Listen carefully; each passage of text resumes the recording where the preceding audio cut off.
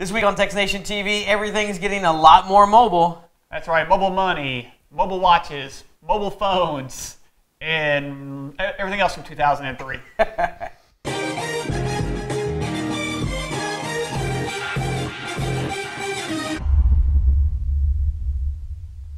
and welcome back. My name's Rusty G. I'm Alan. Like I said, we got a lot of things to talk about. It seems we've missed out on a lot, but we're going to catch up real quick with you. As what we're going to start out with, there was so much to talk about. I mean, just in the recent months, I don't know if you can see this there. Yeah. What is that? It's a little dated now at this point in time, but it is the Galaxy Gear, the first version. Mm-hmm. Obviously, everybody knows I carry a Note 3 with me, so this is the companion device to go with it. I will say, versus the iPod Nano as a watch, yeah, I enjoyed the iPod Nano much more because it had memory, it had other things, like I could do a radio, for instance. This one does not have a radio in it. Or does it even have an input anywhere? There is no input anywhere. You're literally Bluetoothing to your phone, and you're basically a remote device for your phone. I will probably do a full-on review later. I've had this for several weeks now, probably a few months at this point. Can't change out the band. Can't change out the band because of the wart on the side, which is the camera. And they have the very specific class for their deal because you actually have to have the microphone right here on the bottom of your wrist. And so that's kind of awkward if you're wanting to do this number here. So you got to do that Secret Service look. Yeah. So you're walking around talking into your wrist. And I did it here locally on a bus, public transportation, and wow, people look at you very weirdly, especially when someone's talking out at you from your wrist. It's like, what is that? You missed a future man. Yeah, exactly. So it just looks kind of awkward. So I will say Samsung just at Mobile World Congress 2014 just announced the Galaxy 2, and I think it's actually just Gear 2. I think they removed the name Galaxy altogether because they have updated the software to their, don't quote me on this, Taikizen, something along those lines. It's got a T and a Z in it. Yeah, it's T and a Z somewhere in there. They're dropping Android altogether, and they're bringing their own flavor of OS to the watch. And what's cool about it is, and especially with this watch, like I said, the big pain is the microphone is on the back. Yeah. They've actually moved the microphone to the front, and they've also got what looks like a home button on the bottom of the watch so that you can have something, because to get home right now, you basically swipe down until you get there, basically. Something tactile that we're all used something to. You can, exactly. So they're trying to do that. They've also moved this wart, as it were, from the actual wristband to the actual watch itself, so that you can have interchangeable wristbands and you can change it out. That is awesome. I like the idea with the microphone now facing you, so that at least maybe if I were to carry this, I could just, do this number here, and I could just, still kind of in the same motion, but just, I guess, I don't know. To me, this seems a little bit more natural than this. Maybe it's just me, but I just bought this one, like I said, just a few weeks ago. I'm enjoying it. I like it. There are some things that I liked about my iPod Nano, like I could put music on my iPod Nano, and I could jack in. Well, with the new Gear, it has extra memory, I think 4 gigs, that you can actually store an amount of things on there, and whether it be music or photos, I can't remember specifically, because the way that this one works is it Bluetooths the camera stuff straight to your phone. You have 10-second video here with a quick little picture, and it just shoots right over your phone.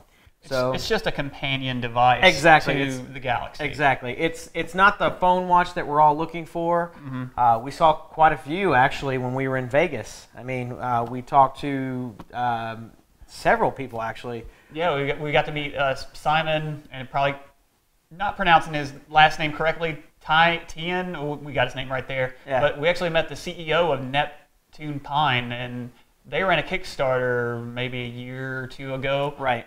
And they're now funded.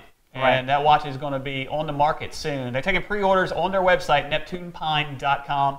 But it's an actual, it's like I'm wearing it here, but it's an actual phone watch. Yeah. It's a little big maybe 2. Yeah, I agree with the fact that it was a little too big. 3x2 or something like that. Yeah. But he made it where he wanted just the watch to be the phone. You don't need the phone. You can just get rid of the phone, put your SIM card in, and you're good to go. It's got its own apps, which I guess they built their own platform for that. Yeah. But you got your Facebook, your Twitter, and text messaging, all the stuff you want to do, but also a phone. We actually got to type on it, and it wasn't that bad. I don't know if does that have a This doesn't have a typer. The only thing that it has is just the dialer for your phone, so you can dial out so that you can keep your phone on your wrist or on your hip if that's what you do, or your backpack or whatever. But it seems to be like, it's decent. I like it. I guess since we're all used to texting on a screen, that shouldn't be no problem to jump right into that. Yeah.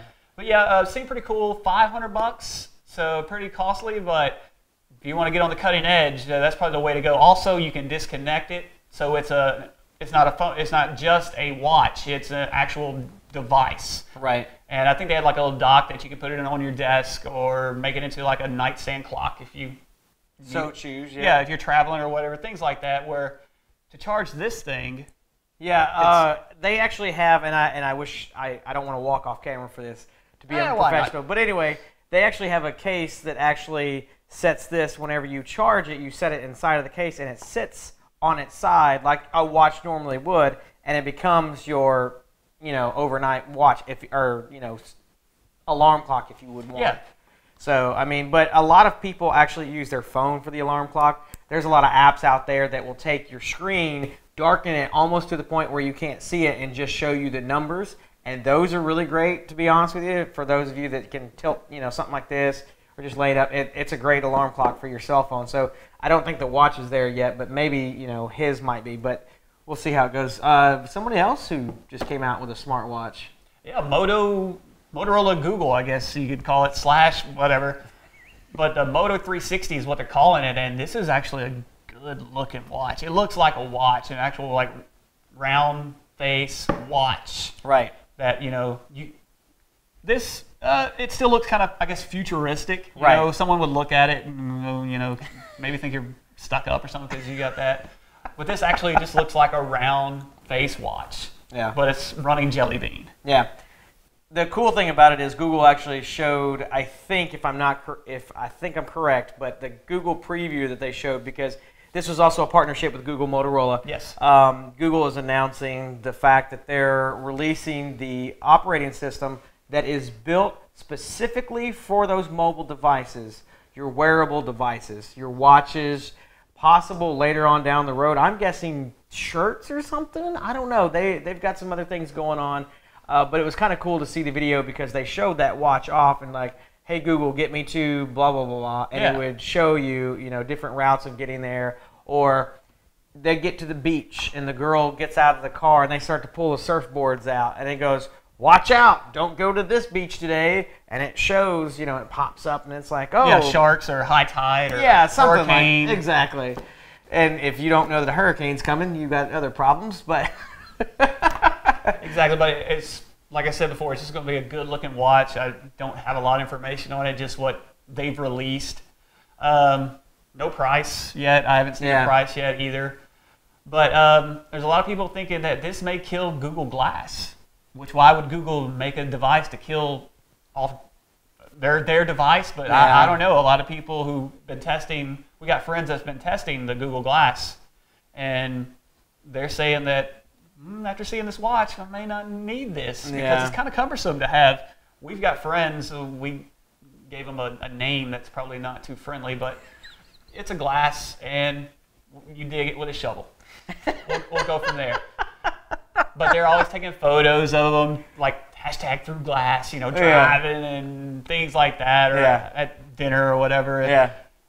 It just looks cumbersome. With this watch, though, it's right there. You look down. Okay, you're used to. You're not going to go into a bar in San Francisco and get beat up. Did you hear about that? The girl who went to the bar in San Francisco. It was like a pretty rough bar. Yeah. But she was like, "Hey, I got my Google Glass." That's I don't know how she really sounds, but and she got beat up. Wow, that's horrible. I mean, to be honest with you, the Google Glass does look sort of intrusive because it doesn't look like a pair of glasses. Mm-hmm. It's this headband-looking thing with this, protrusion out with this piece of plastic right out in front of you.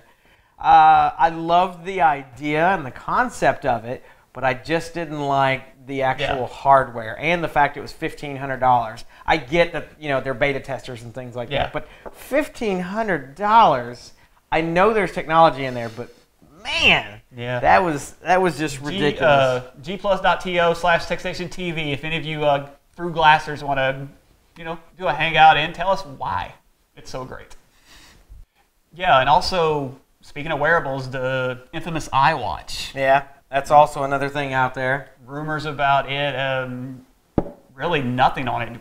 Everybody's just kind of chasing the patents right now. There's a new patent Apple just applied for with charging with solar cells, and some people think maybe the band will have a solar cell on it. Yeah. And also the new iPhone, I don't know if the iPhone 6 may be too early for it, but talking about a solar panel on the back of the iPhone as well. Right.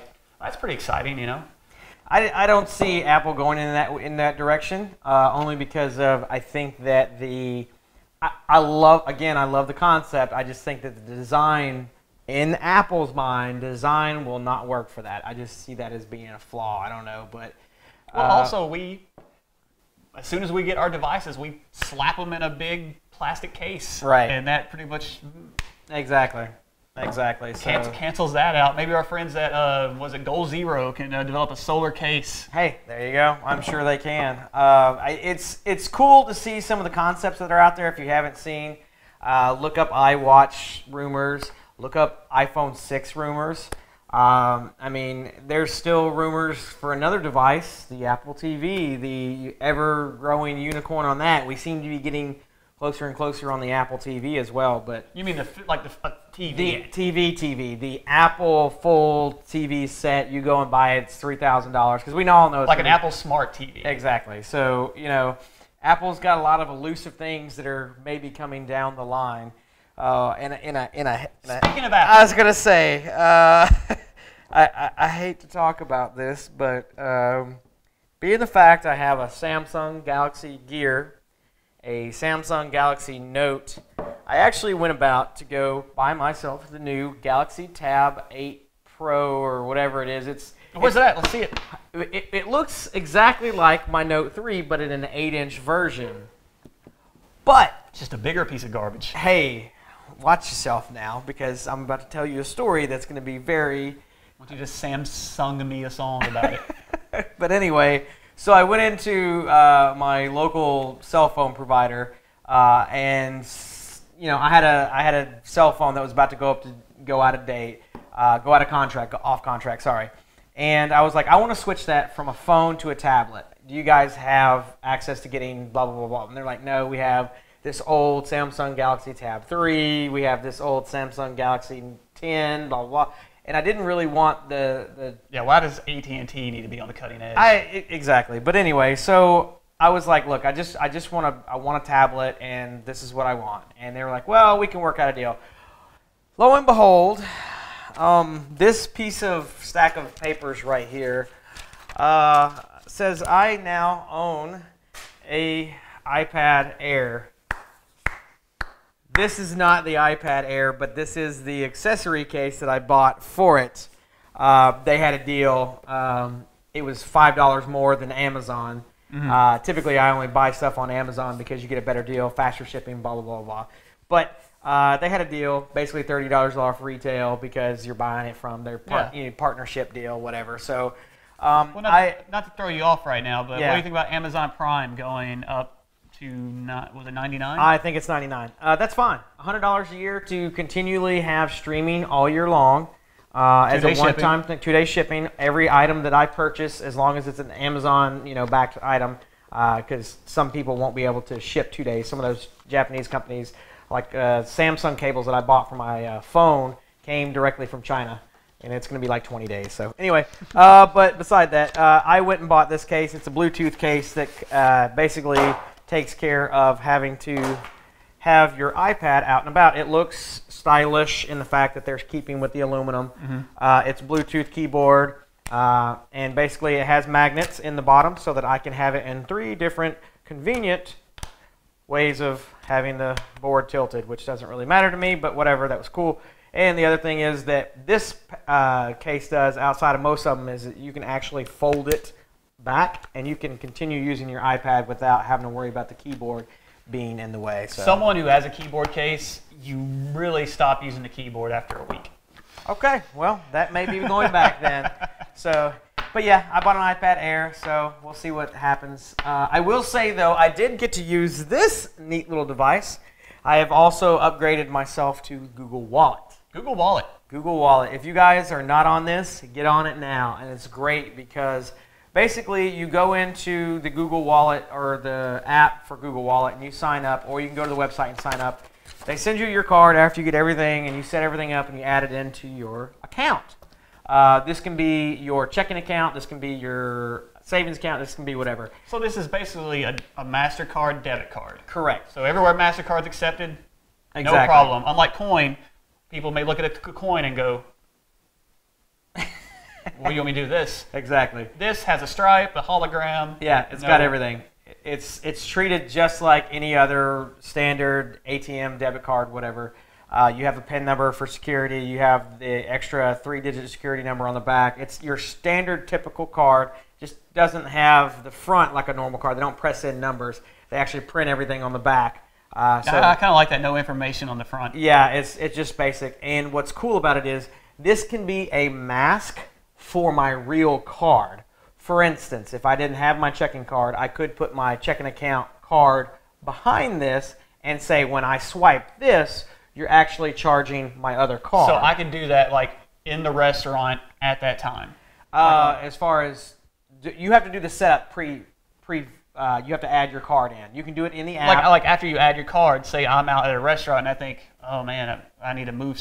You know, I can't use this card right now. I need to use this card. Yeah. I can do it right there. Yes. At that. Oh, absolutely. So that's like a coin. Yeah, this is almost exactly like a coin in the fact that you can mask your other cards, and it's great for security. Security, I have a degree in this stuff, because you can set this card up on your pay whatever, online that you want your constant stuff to. Mm-hmm. If this card ever gets stolen, lost, the database gets broken into like Target did this last year, you know which card that you have to worry about, and you don't have to worry about your actual card being out there. So you just cancel this, get a new one, and you don't even lose. Even Visa? This is only MasterCard that I know of. I don't know about Visa. Okay. I just know that, well, you're masking another card. Yeah. So yes. Even, yeah, so that's pretty nifty. All one card, that's all you need. Yeah, that's great. basically I can mask this, and so that if I find out that later on down the road, Target's database gets hacked and I use this is so.